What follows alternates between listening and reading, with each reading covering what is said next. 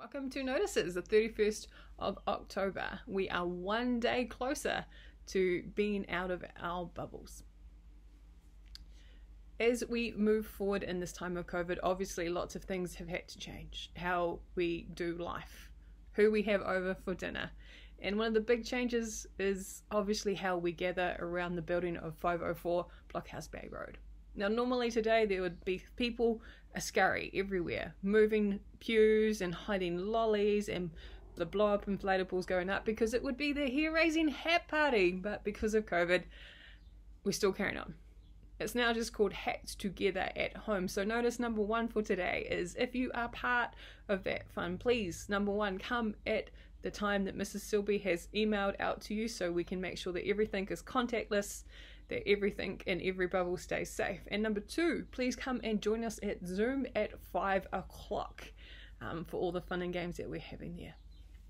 Obviously, these things continue to be difficult for us, so please keep praying for one another. Please keep looking out for one another. Please keep texting and phone calling and walking past each other's houses.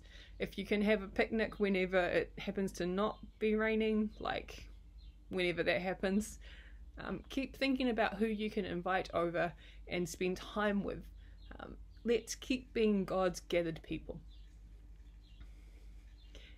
We know that the traffic light system is going to come into play eventually. We are looking at what it means to be God's gathered people at 504 Blockhouse Bay Road and all the implications of what that might look like and how it could look like and how it's going to be. We are seeking the wisdom from the Holy Spirit. We are seeking the wisdom from other churches in the Baptist Union who are putting out some recommendations and some guidelines and some thoughts. We are thinking about what it means to be God's gathered people again in the space of 504 Blockhouse Bay. So pray. Ask God for wisdom as we seek to rejoin each other at the building in prayer and connection and challenge and in worship and in transformation. But till then, we are still God's people. We are still gathered around Him, around His goodness, around His love.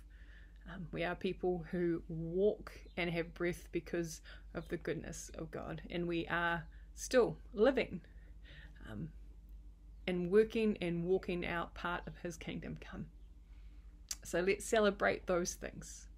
Let's celebrate the hair-raising hat party, even though it's at home. Let's celebrate being God's people, even though we can't do it as we normally can. Let's celebrate the hope that is coming as we rejoin each other. As we go, because it's a real short notice, let me pray for all of us and with all of those things in mind. Heavenly Father, we thank you for your gift of life. We thank you that even in lockdown on rainy days that we can still breathe and have life and have movement and have sandwiches and have fun parties to look forward to. God, we thank you that you bring us the ultimate hope of life with you in a kingdom that you have remade and are remaking. May we find joy even on the greyest of days. May we find peace because of your presence with us. May we find hope, and not as what is just to come, but is happening right now. May our eyes be open to how your Spirit is moving and how your kingdom is coming, that we may be your people, even now when it seems that we are at loose threads.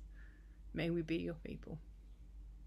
May we be your people in the way that we walk, in the way that we wait, and how we care for one another even at distance, in the conversations we have in coffee queues and in supermarket lines, over the fence with our neighbours. May we be your people. God, who made every good thing, be with us, we pray. Amen.